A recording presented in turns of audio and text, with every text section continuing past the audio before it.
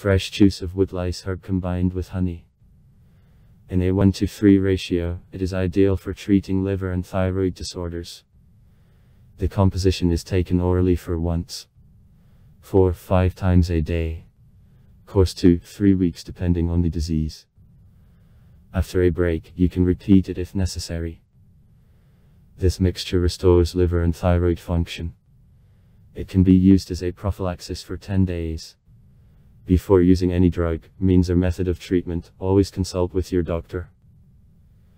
If this is interesting for you, subscribe, like, for which thank you very much for me. This will be an incentive to continue to post many more useful, interesting tips. You can also donate any amount you see fit to PayPal me. The link will be below the video.